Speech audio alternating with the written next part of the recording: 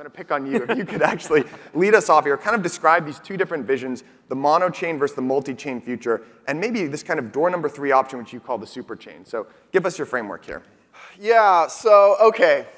What's the context here? We have these chains, these great global trust layers, magic trusted computer in the cloud, right, whatever you want to call it. And obviously, we're all very familiar that we want to increase the usage of these platforms, and we need to scale. And so there's definitely a question of how do you do that architecturally, technologically. And there's, like you said, basically, I think 2 prevailing schools of thought here. There's a monochain. And the idea of a monochain is there's basically one big chain that we can really scale up, make it way faster, parallelize the heck out of it, and run the world's crypto on that. There are a lot of advantages that you get with that, right? A huge one is you get composability, right? Your sort of flash loans and this sort of thing.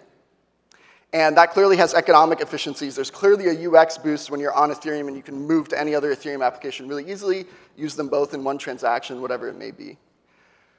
The problem is that those are, by definition, monolithic, and sort of all the transactions on them are the same. And so if you are sufficiently bullish enough on crypto, you should realize that there will be way more demand than could be satisfied by any one chain. And simultaneously, there should be classes of transactions that have different security versus cost trade-offs, right? There are just some applications like a game or a really cheap NFT or whatever it may be that you don't want to pay for the world's, state-resistant, blockchain trust layer. So there's another point of view which kind of looks at that and says there should be many chains, the multi-chain future. And these should all sort of talk to each other slowly. And because we'll have many chains, we'll be able to scale more. And we'll have a more sort of heterogeneous model. Heterogeneous? I don't know how you pronounce that. So I think those are the big 2 prevailing schools of thought that we have in scaling right now. In general, hi, I'm Ben from Optimism, Layer 2 scaling solution. So our view at Optimism is generally that these are basically 2 sides of the same coin. And that really, what is really going to exist in the future is like the super chain, which has all those properties of a monochain, but also has a heterogeneous model where some people can pay a lot for really secure transactions, and some people can pay a little for not. But you still have sort of one big composable chain, and it looks and feels like one chain. Anyway, so there's a little bit on how Optimism thinks about scaling. I think that's a great framework to lay it out. And we kind of have representatives from maybe 2 of those different schools of thoughts, right?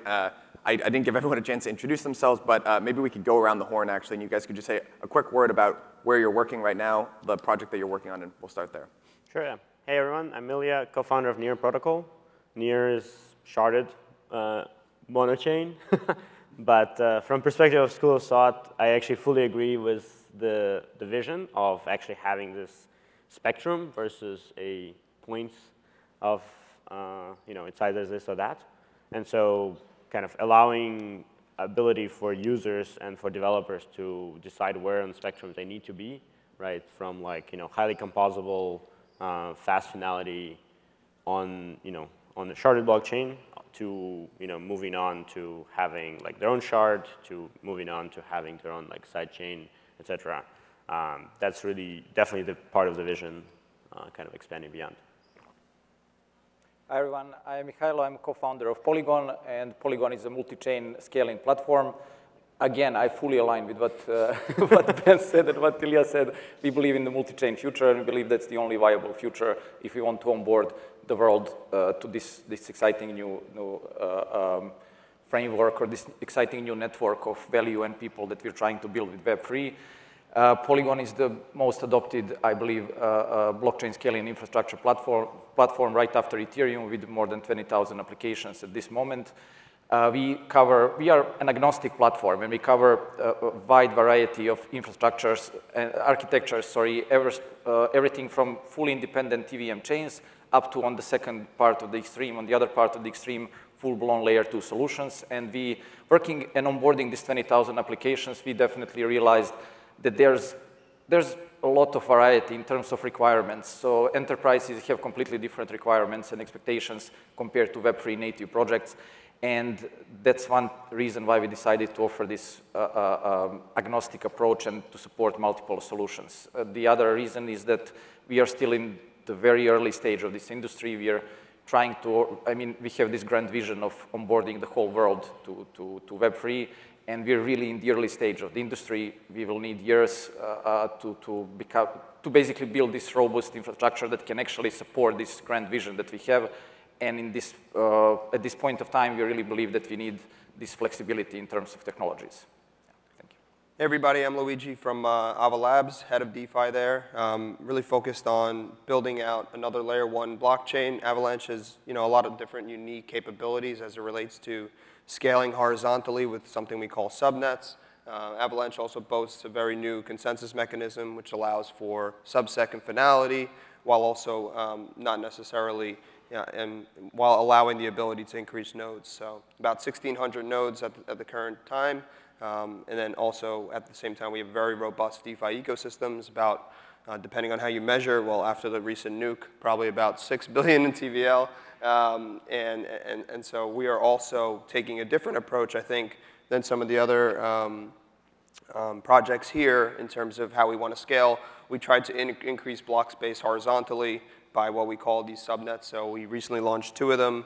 Both of them were in the gaming sphere, so they allow for separate instances of block space to be consumed without impacting what you might refer to as the primary chain, which is the Avalanche C chain.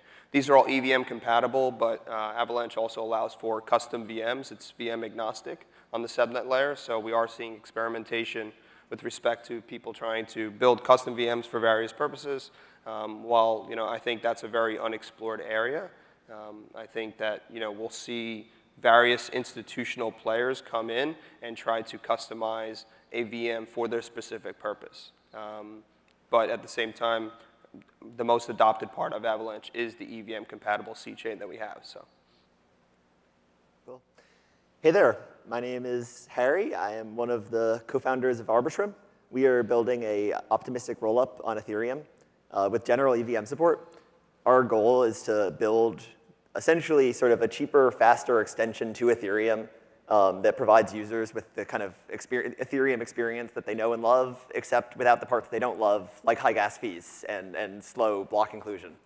And so we've been on mainnet for over a year now, and we have kind of most of the main dApps of Ethereum have bridged over to Arbitrum already and are supporting Arbitrum instances.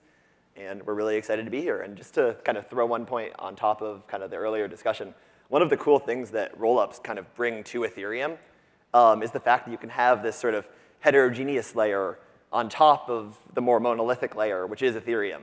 And so you can kind of build out this sort of interesting conversation, like this interesting sort of composition where you can have sort of experiments and differences on the kind of top layer, while depending on kind of a single shared layer underneath.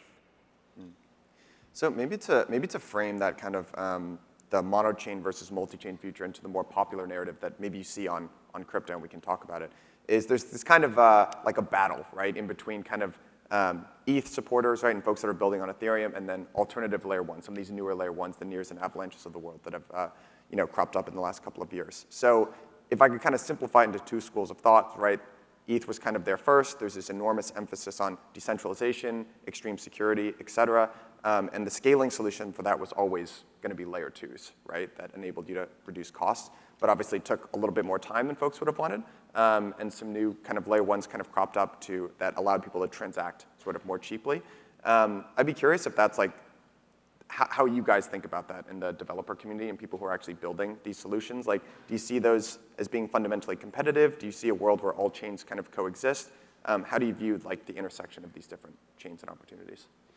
Yeah, so it's interesting. I think if you look at the history of Ethereum, one thing you said is like layer 2 has always been the future of Ethereum scaling. I would counter that a little bit. I do think that there was a period of time before Ethereum started following a rollup-centric roadmap where there was a strong emphasis on sharding, and specifically like phase 2 of sharding, which was the execution sharding. And so I think that's what we see some of the other panelists, especially Near up here, talking about, right? Yeah, I remember those days when we were going over all the E2 sharding designs. So in general, yeah, I think that's accurate. I think for the philosophy of optimism and rollups in general, like Ethereum is the gold standard of security, and it has the social critical mass. And also, quite frankly, it came with all the values that we are really here to like promote and double down on. So in general, I agree. I think over time, layer 2, the emphasis on layer 2 has grown much stronger for Ethereum. but otherwise agree. And Illia, I know you're about to speak here. Maybe you could also, just for the audience, if they're not aware of what sharding is, if you could give a brief definition and then respond. Yeah, for sure. So sharding kind of in general is concept of parallelizing execution, running it on different machines. And so, you know, if you're using Google, if you're using Facebook, they don't store everything on a single machine. There's lots of servers, and the data and the kind of computation is distributed among them. And so kind of the interesting thing is, like, the only way to scale is to parallelize things. Like, independently of how you do it, like, that's a approach everybody's taking. And if you think of rollups, you pretty much just spinning up multiple rollups that are trying to parallelize things, kind of, you know, Optimism and Arbitrum running in parallel, having its own block space, and then just settling on the same security layer, right? If you're thinking of Cosmos chains, well, they're all running in parallel and only, like, communicate independently. If you think of, you know, Polkadot, parachains, right? Again, they're running in parallel, and then you have a common core that actually settles in. And so in a way, there's a spectrum from kind of like a fully monolithic, not sharded, not parallelized chain to, you know, Cosmos, where everything's parallelized, there's no common security. And so there's different kind of, you know, places in the spectrum where everybody falls. And kind of rollups live right on the side of, like, hey, we're running in parallel, but we, you know, secure with the same layer 1. But the issue is that, right, is now as a user, you need to be aware of which rollup you're on. Similarly with parachains, similarly with Cosmos chains, etc. And so what these two original ideas were, right, and kind of us coming in from Web 2 space as well, where, you know, we believe in simplicity for the users and developers as well, is a user understanding exactly what chain they're on should not be part of the story, right? It should not be part of it. And, like, eventually, I think we're all going to converge into some design that actually, like, hides all of this. But right now, Superchain. Superchain. I mean, I think, like, it will be a combination of, yeah, you can have, like, different provisioned things, but the same account models, the same wallets, etc. And so we started in this space where we offer kind of the same experience, but underneath the number of shards, the kind of the shard layout, where state is, can be completely, like, changed and redesigned. And that allows, like, that's very much modeled after, you know, how kind of Web 2 companies work, where you don't need to think about, you know, am I watching a movie from, like, this data center or that data center? You know, am I on this shard of a Facebook server because, you know, they sharded their thing by universities or not, right? Like, that's not something users need to think. And so that's really what kind of, I would say, like, Near is modeling after. And then kind of within that, you can still have things like Aurora, which is EVM compatible smart contract that runs on top. And actually, from perspective of users, it looks like a rollup because it has kind of EVM compatibility, all this with its own RPC points that runs, and it has actually its own block space because it runs its own shard. But it actually is within the same model, and so other contracts can call it. So in a way, it's a realistic rollup. And so what sharding is really a realistic rollups, meaning they get validated right away as the transaction gets submitted. Yeah, so to Illia's point, basically sharding is essentially a parallelization. And I guess all of us, all these projects here are assuming some sort of parallelization, whether it's multiple rollups, whether it's homogeneous sharding, whether it's Polygon's multichain, whether it's Avalanche set of subnets. This is all basically parallelization, or if you will, sharding in some more abstract way, I guess. So I guess we agree that's the only way to scale and reach the amount of scale that we need, again, to onboard the world to Web3. To your question about Ethereum versus other layer ones, if you will, I think with Ethereum basically introduced this grand vision, at least in our opinion, of this global permissionless network of value and people, and basically sold us this dream. And some sort of perfect storm happened with Ethereum, where so many people came together, and even today you see teams all across the world, you know, popping up, random people starting their projects to build more of the Ethereum infrastructure. And we have never seen that yet. We haven't seen that yet with any other layer one, and I think it's going to be really hard to replicate or to do that again with any other layer one. That is my personal opinion, of course. Time might prove me wrong. But hence why we decided to build on the shoulder of the giant to be fully compatible with Ethereum, and we are integral part of the Ethereum community, and that really, that was a great decision for us, and the Ethereum community kind of embraced us, and that's why we went from 30 applications within a year and several months to 20,000 applications today, and that basically shows, that demonstrates the power of the Ethereum community. But that being said, I think maybe the bullish case for alternative layer ones is exactly what Illia said, maybe one day, or what Ben is mentioning, this super chain, if you will, where we will have some sort of abstraction and users will not even know kind of what chain, maybe even what L1 are they using. So in my opinion, that might be the bullish case for alternative L1s. Yeah, I mean, I would have to agree. Frankly, you know, the way I view it is we're all here because of Ethereum. That's kind of like, you know, they first opened the door for all of us, and now because of that, we get to innovate and try and, you know, build better. I am not a big fan of an environment whereby there is only one chain that we're all building on top of. I think that's inherently risky. I think that's also inherently defeats the purpose of competition in the space. I think we want a bunch of layer ones competing, you know, grinding and competing as much as possible to try and push the bounds of science and trying to end up with the, you know, most finalized, you know, the fastest finality of transactions, the most decentralized consensus. I think we want to find out what that is. You know, we're 6 years in here, maybe 7 or so. It's very, very early with respect to the science of some of this stuff, but we have come a long way in a short amount of time. With that said, you know, I think having 4, 5, 10, whatever the number might be of layer ones competing and battling for this, you know, I don't want to say grand prize because I don't think that's what ends up happening, but to actually innovate and compete with each other, I think that's an ideal scenario that everybody should want. I also think it's inherently risky to, you know, put everything on one major chain. You know, I know even if it's the most decentralized chain, super chain, or whatever it is, you know, at a certain point, if anything goes wrong and every single financial transaction is settling upon that chain, I don't think we want an environment where that's the only option. So I think it's good to have options. Yeah. Well, this has been covered really well already, so I don't have a ton to add. But just to double down, I'd say, on a couple of things. I mean, I think that the idea of sort of continuing to drive innovation is kind of critically important. I mean, the Ethereum community itself has been doing it. You know, a lot of really, you know, impressive work going on at other L1s have been doing it. That, like, yeah, I'm very confident that the blockchain space today is not what it'll look like in 5 years. It's not what it'll look like in 10 years. The amount of work going on right now in order to figure out how to kind of bring us to this sort of promised land of global adoption is critically important and very time critical. Because we need to sort of stay ahead of the adoption curve, and kind of putting all our forces together in order to kind of really work to that mission is just so important.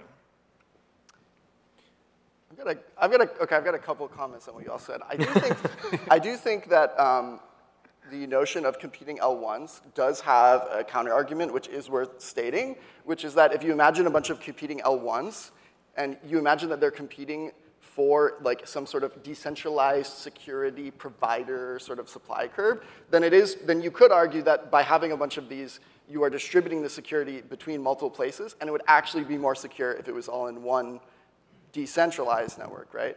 I think the only other thing that I would add is that I do agree that parallelization is kind of what we're all doing, but I think that to say that we parallelize, that rollups parallelize by having multiple rollups only is just evidence of the early parts of rollups that we've seen so far. So basically what's going on in Optimism right now is we have a huge push to be able to not just run the EVM, but run like arbitrary Golang, which like arbitrary programs in L2. And I think once you have that, basically all of the sort of sharded L1 designs port right over to L2. So like we're expecting future iterations of Optimism to literally be one rollup, but have the sharded parallelism properties within the one rollup. So I do think that if I were an L1 right now, I would take all the awesome execution stuff I would do, I would turn it into an L2, secure it onto Ethereum, and I'd be good to go. So, I mean, I'll take the bait. We can close the panel. I'll take the bait because I like Ben. I think L2s have a very, very, very important place, and I think they're going to play an important role in scaling. I don't think they are the best for certain things. In particular, finance is one of the things that I think is less optimal on a layer 2 than an L1. And just to play devil's advocate, what I'd say here is, one of the really nice properties of blockchains in particular is this ability to finalize a transaction super fast, especially from finance perspective. If I am able to settle large amounts of US stocks, for example, on a blockchain, there's this really nice property if it's instantly final where I know that I'm not going to fail on settlements. Anybody who's worked in an operations department at a bank knows what happens when there's fails. It leads to a domino effect of fails behind it. So I think having this instant finality of transactions is super important. Obviously, there's a delay in between the time of execution and when that transaction is permanently final. So I would say that from that perspective, there is a counter argument to that. In addition, I do think that when you have a lot of capital at place in a certain, I would say, on a chain, you do want the security of a certain amount of value staked that is commensurate with the amount of value on the chain. So you don't want a scenario whereby you have $20 billion of TVL on a chain and $2 billion securing it. That's inherently risky. So I think that those two things combined would make me think that finance, there is a place for execution on L1 directly. But then wouldn't you want all of the security budget to go on one chain? No, that's like the CME, right? There's one place where everything can break. Yeah, maybe. I think the main thing I would say is you get instant transactions in Optimism too. So I agree that that's important, but also you can make them more final by putting them on L1. I want both. I agree. The funny part is, light client of Near is actually settles on Ethereum, and by the way, light client of Ethereum is on Near. So who is L2 to whom is an interesting question. Oh boy. But that's. Will you be my L2? But that's the question. Is like layer 2 is actually, first of all, a perspective thing, right? It's like you're saying we're using this for security of that, but at the same time you can say from the other side it works as well. Whoever has more security in a way. So in this case, Ethereum does. But the part about that's important is actually amount of data you need to push, right? Like at the end, if you do want a full kind of full data available on the layer 1 that provides you security, you need to be able to push megabytes and megabytes of data, which Ethereum at this point is not able to. And so it will. It's coming. And so right now, at least, right, like building a layer 1 is really about actually data availability and fast finality. And so from this perspective, the kind of the speed and performance that you can achieve to users, right? And to be clear, we're getting new users into the space who don't understand why they need to wait for minutes or even tens of seconds if you really bump up the tip on Ethereum. They actually just want to use the apps, right? They our focus always been how do we make this thing so simple that we can actually bring the billion users, right? Right now, the existing experience, right, that when you try to use, it's not something for people who are new to the space, right? It's not for the people who are non-technical. We have people, we have factory workers using some apps on Near, right? We have people who non-educated, non-technical, for whom Facebook was internet. They're using the apps right now. And that's because they feel exactly the same. And at least right now, you cannot achieve that. And with choices that at least East 1.x is making, you still cannot achieve that, right? Finality is still long. They are working on faster finality on Beacon Chain. But that's not what it is right now. And so, if there was a way to merge all those things into one kind of joint experience, sure. But I think the choices are pretty different that people are making. And choices this was, Vitalik posted this long thread of his different things. But the thing that I did not see is choice between actually making better user experience, right? That's not the choices that are being made right now when they're thinking of how to design Ethereum. And from my perspective, that is the main choice. How do we make better user experience? How do we make better developer experience? Bring the users, and then ideally, like, we should solve the complexity of behind the scenes, right? We should not push it on the user. Like, and sure, like, we'll eventually get there. Like, everything will be built, you know, we'll live in magical land of everything, you know, interconnected and moving in microseconds. But right now, we're not. And so, like, what are we delivering now? How are we actually getting that in front of users, right? Yeah, just to Luigi's, sorry, Ben. I do strongly agree that instant UX is super, super important. If you go on Optimism, you will get those instant confirmations. They're so good. I agree. And Arbitrum as well. Just to Luigi's and Illia's points about the fast finality, you can certainly have that sort of fast finality with rollups by replicating the model that we are all using today, which are basically credit cards or cards in general. So you can have local finality on rollups. I don't want to go too technical. I guess it's not the right forum, but you can have some sort of decentralized operators and have local finality, which is nearly instant. And then you can have, in the same manner like with credit cards, you can have this final strong finality on Ethereum at a later point using fraud proofs or ZK proofs. But what whatever. happens when Ethereum decides to censor your batch? Yes, But that's the point of the whole point of Ethereum is that it's impossible to censor anyone. That's why we have Ethereum as the. Google can roll back pretty deep, like with all the GPUs they have. But That's the current POW. I mean, it will change with POS. Yeah, but Ethereum is this decentralized network that cannot be affected and it's completely unopinionated and just processes any transaction that submits enough gas, it will process. But that's not true. I can roll back a bunch of transactions, you know, and for a period of time make sure that nothing happens if I have enough GPUs.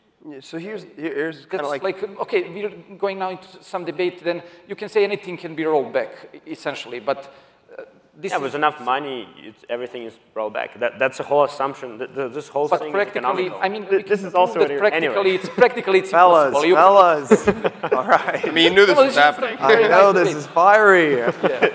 All right. But All right, one at a time, Mihailo. yeah, so as I was saying, so it's definitely possible to build something with fast finality using rollups. And yeah, regarding GPUs, we can discuss that maybe some other time, but practically it's not really possible. Yeah.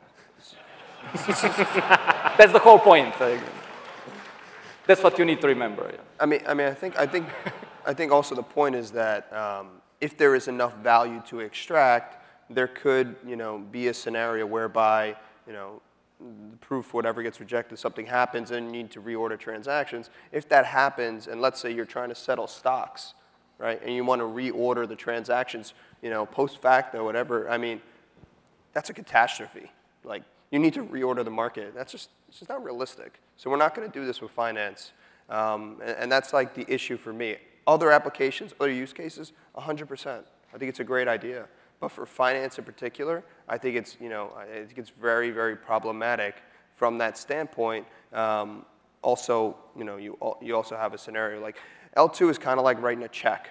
You know, I mean, if we're going to make it super simplistic versus paying somebody cash, and you know, checks can bounce. You know, things can happen post facto. So I just think that, you know, these are great designs and they're scaling for different use cases, and that's wonderful.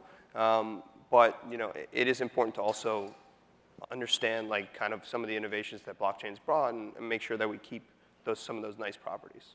Yeah, and just one interesting thing that Illia mentioned also is that we are indeed, the kind of the lines between layer 1 and layer 2 are starting to get a little bit blurry. Yeah. And especially now with, you know, the most critical point in current multi-chain infrastructure are definitely bridges. And this is where we see the most of the recent hacks and whatnot. So this is something that the industry is kind of focusing on. And I guess one of the most promising designs is where you actually use ZK proofs to prove the activity on corresponding chain, on this chain, on the destination chain, if you will.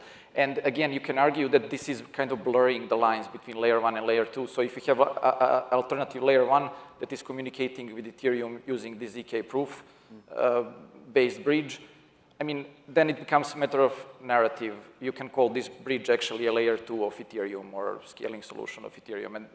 But basically, yeah, that's something that's also interesting to kind of note. Yeah, I mean, I think in general, ZK is how we actually unify all those visions, right? Like, very likely. Pretty much. Yeah. Very likely. Because we'll have like a proof that everything is executed and you cannot roll back that already. And so then it will be, you know, data availability, it will be still finality because zero knowledge probably will take longer to actually execute. But at the end, it will be kind of a singular model that scales because you can execute in parallel and then just prove your part. I would say that's the most likely future. I just don't. Zero knowledge superchain. I just, zero knowledge, like you can't, those don't solve the issue of having separate finality.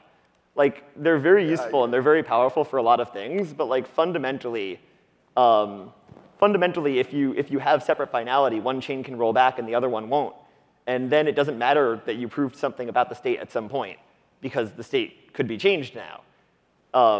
That's kind of, I think, a very critical point. And just another point that I wanted to mention from earlier is just in terms of kind of Ethereum security itself, one of the things that I think the rollup teams are very excited about is the fast approaching merge, which will bring Ethereum off of proof of work entirely onto proof of stake, which is going to significantly improve kind of the finality properties of the chain and do a lot to really sort of ramp up the power that rollups have. Guys, I want to maybe bring us up here a little bit to talk about something a bit more high level. Don't do that. Don't do that. It's fun. I was like, I'm not going to get into the weeds. Here we are, 35 Should we get a whiteboard or?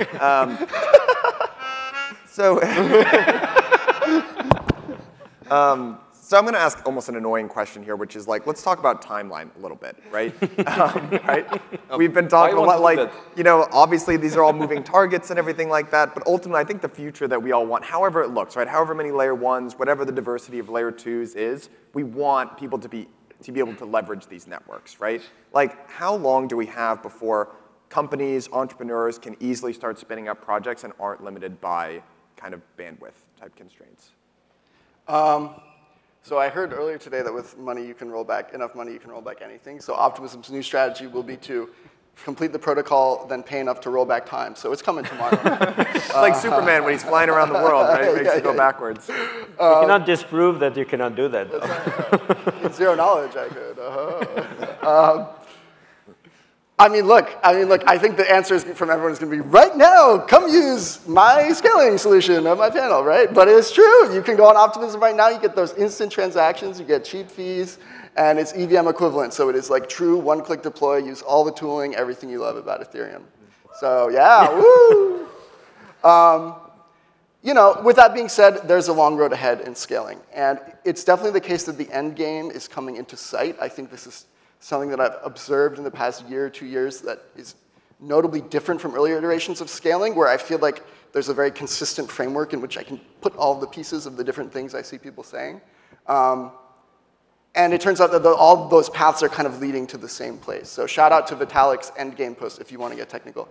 But in general, I think we have years, but I think the next step is going to be adoption. Like, we're in a bear market now, right? And so the next thing is like telling people about this. I'm less worried about a bunch of congestion and this generation of scaling not getting there. I'm more concerned with bringing on applications and users that actually align with the values of what we're trying to build in the first place. So. Yeah, I mean, I totally agree. I think, like, right now you can do a bunch of stuff, and I mean, a lot of people are already building, I think, across all of the ecosystems. And we see probably kind of the biggest shift in kind of what, you know, Web 2 traditional tech of people actually coming to Web 3 because they're realizing the values, they're realizing that the stuff actually works. And there's, you know, there's promise here. Even with, you know, events of last week, there's still lots of interest that, like, for people to actually build. And that is the most amazing part. Like, starting in 2018, when, you know, market was going down, everything was crashing, people are kind of exiting, and like actually like going through that, building through that, like seeing right now, like this, nothing like that, right? Like people actually, you know, continue building, nothing changed. So I think from that perspective, we're there.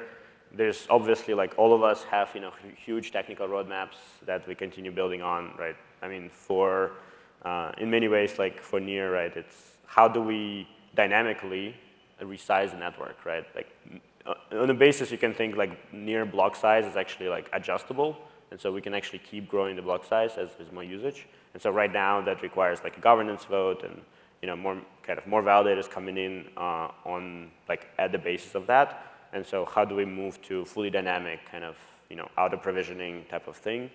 So like dynamic resharding we call it.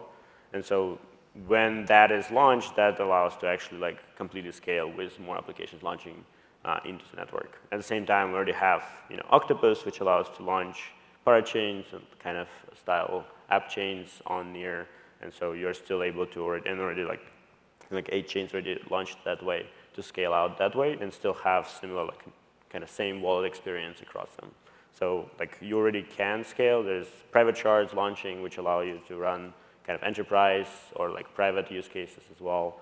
So there's a lot of stuff launching, more infrastructure. All of it is building out, kind of maturing through usage. So please build. Yeah. I obviously agree.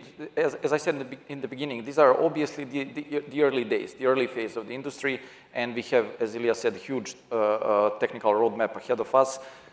Of course, we can offer solutions today, which are basically our supernets, our dedicated blockchain network that we offer through our Edge framework, and they are available today, and there's more than 40 networks currently being built, some of them already in production using that framework. And they can support, like with that dedicated network, you can easily, I guess, accommodate up to maybe 50 million user base or something like that. So we have solutions today, but are these solutions ideal? Of course not. Do they have the level of security, level of scalability, robustness that we want them to have? Absolutely not, and we will need years to get there. And basically this, again, it's important to remember, for us at Polygon, it was always important to offer something to users, to offer something today, and then in parallel actively work on pushing the frontier of innovation, developing more secure, more robust, more scalable solutions, and that's exactly what we're doing. And like, we're still basically even in the phase of active experimentation. Like on the ZK front, we have 4 different projects that we're experimenting with, and we still expect to see some convergence, and that's somewhere ahead, maybe one year from now or so. So definitely early phase. We definitely have solutions even today, but that's not where we want to be as an industry and as a project. Yeah, I really agree with Mihailo. I mean, we have solutions today to actually be able to scale to large amounts of transactions without much friction for users via subnets. So we have 2 subnets that are in production, both of them doing about, I would say, 800 to 900,000 transactions per day, maybe like 1/100 of a penny in terms of a transaction cost fee. Those are obviously not ideal, like you mentioned, in terms of the decentralized set of validators that you want. However, it is nice to have this validator set that is parameterizable, whatever the hell the word is. So I think that's quite nice, but at the end of the day, it's also nice that the system self-scales itself. So we had an application on the C chain that moved over to a subnet. When that happened, we increased the transactions per second that the network was actually handling while lowering fees on both the subnet and the main chain. That's quite nice scaling, so that's possible. My bigger question is like, do we actually have the demand that we want to actually, does the space have enough demand?